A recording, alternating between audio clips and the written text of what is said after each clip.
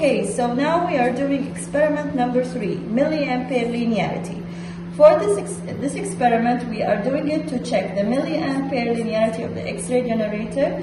The output of radiation should experience the same multiple change within 10% to the milliampere variable.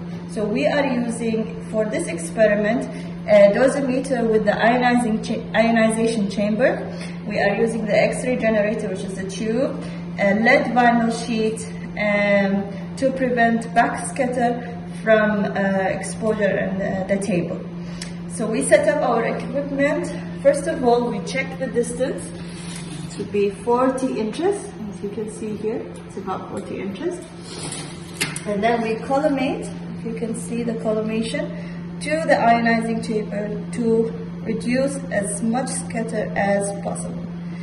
Once we have set up our equipment, we will set up our exposure factors.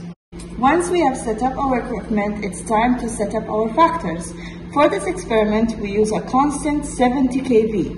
And then the MAS is changeable by changing the MA and keeping the seconds at a constant 200, which is 0.2 seconds.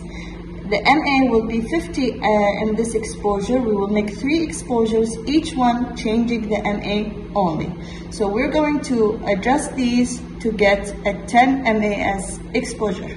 And then we will check our